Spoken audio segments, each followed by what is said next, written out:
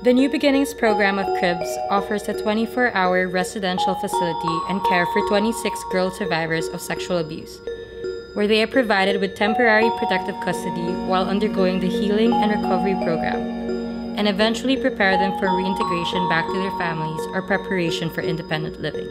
Child abuse remains one of the serious problems confronting Filipino children.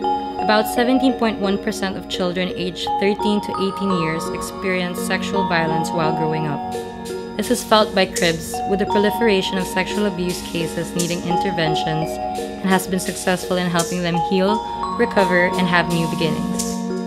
This year, TOMS will support a series of activities under the New Beginnings program as a venue to positively relate with others and function better in the community and society as a whole. We stand for courage, and we stand for tomorrow.